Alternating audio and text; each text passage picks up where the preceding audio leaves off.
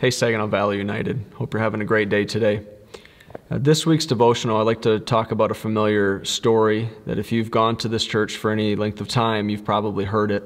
But it's the story of the prodigal son. I draw your attention to the book of Luke, chapter 15, verse 22 through 24. In this part of the story, it reads, "But the father said unto the servants, Quick, bring the best robe and put it on him. Put a ring on his finger and sandals on his feet. Bring the fattened calf and kill it. Let's have a feast and celebrate.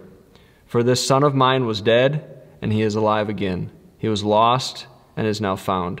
So they began to celebrate. So during this time of isolation and quarantine, I'm sure that you've probably questioned God's plan in all of this. Maybe you're experiencing a greater anointing in your home. Maybe you feel the presence of God at a greater level in your home, and hopefully that's the case. I know that is the case for a lot of people, but if you're not feeling that presence of God like maybe you desire to, maybe you feel like you've lost something.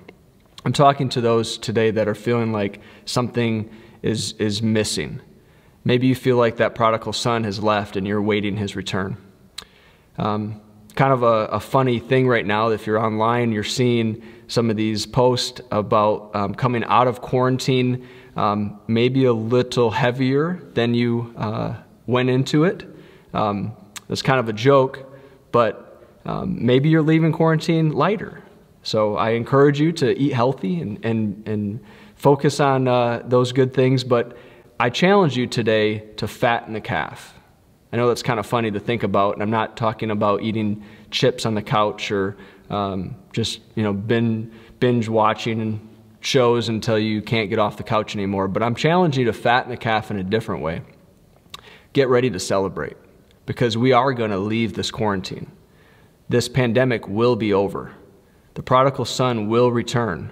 And so I encourage you today to fatten the calf and get ready to celebrate. If you're feeling down, if you're feeling like something's missing, get a hold of God. Find that presence of God in your home that you so desire, and fatten the calf. Get ready to celebrate. God bless you, Saginaw Valley.